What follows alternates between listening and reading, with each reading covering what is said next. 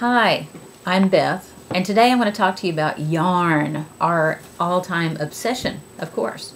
But more importantly and more specifically, we're going to talk about hand-painted yarns. Now, the yarn I have to show you today is Malabrigo worsted. You know, I know, we love it. What else can we say? Now, I have several skeins here, and I don't know if you've ever been intimidated by going into the yarn store and picking out enough for a decent sized project. You know, if you're just getting one skein, it's no problem because you can just pick out whichever one you fall in love with. And then if you're trying to make a sweater or vest or shawl, you want to actually have these match. So the best thing you can do is to find one of the skeins that you really love the colors of, and they may be wrapped in this kind of skein, or they might be in a bin in the yarn store in a ball shape like that. Now, don't be intimidated to unwrap it and look at it, because that's the only way you're going to know to be able to match up the colors in the skein. And when you open this up, you can see how it has the pinky purple color here and the green and the brown, and they all blend together. And well, or not blend so much as there's sections of color. Now this one has a nice purpley pink color next to the brown. Now I'm going to open up another skein and we're going to see if they blend well enough. Now I picked some pretty variegated kind of yarn. The subtle ones I had probably wouldn't be able to show up so much on the screen, so that's why I picked these for you to see today. I haven't decided yet what these are going to grow up to become, but they're going to be spectacular, of course, whenever they do tell me what they want to be. The greens here, some of them have a little bit more yellow to them, so you have to kind of look at them and lay them out on the table together. Now I've got the two skeins here. Oh, and if you're intimidated by the process of unwrapping them and more importantly making sure they're wrapped up again properly, just ask one of the yarn staff before you unwrap it, and then ask them to help you wrap it back up if you're not sure how to do that. And I will show you in a moment. Now back to the yarn here, you can see it's got some bright greens, and this one has more over here, more brown showing up. But the question is, do they all blend well together?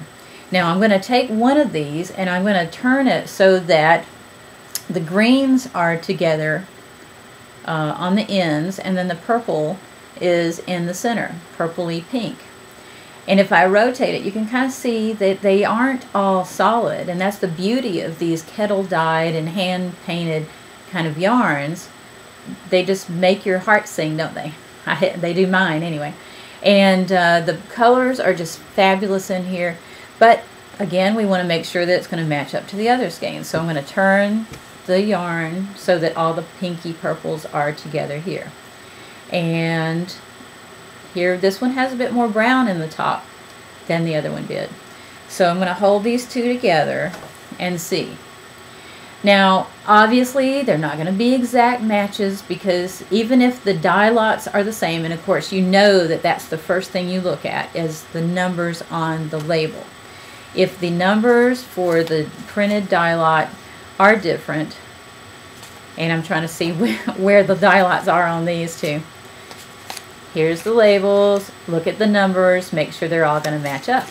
And if the numbers are the same, that's when you pick these out. But I have had, in my experience, seen that even when they're the same dye lot, a skein from another dye lot matches even better. So that's not a hard, fast rule with these hand-painted yarns. So you can kind of fudge a little bit on that rule, as we say. So when you go lay these out on the table, as I mentioned, and if you need 4 skeins, do it with every single one of them. Make sure that they're going to be satisfactory to your needs. And then I think these match well enough, obviously, because that's why I have them in my stash. And then I'm going to show you now how to wrap them up. You hold the skeins in your hand like this. Let me back up so you can see a little bit better. And you twist. You hold one hand still, and you twist with the other one winding until it wants to curl on itself. When it starts doing that, you just fold it down in the middle and then push one of the ends. See how it makes like a little hole there? You can kind of shove the other little bit in like that. And that's all it is.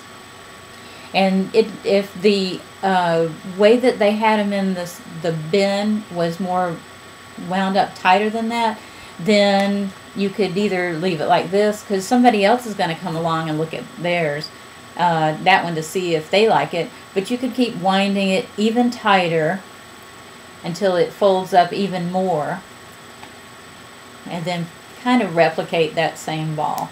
I really prefer to have the yarn breathe a little bit more by having it in a looser skein like this anyway.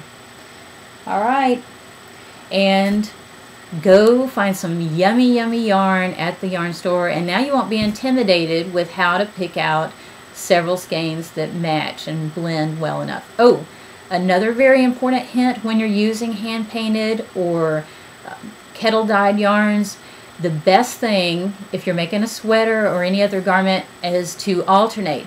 Use the yarn from one skein to cast on or to chain on your crochet project and work a row, and then start with another one and work back, and then alternate every other row. So there you'd learn a new technique too of how to use two different yarns in a project. Not difficult to learn once you get the hang of it. And that's the best way to have the yarns blend together too. Alright, thanks for coming by today, and we'll see you next time. Bye.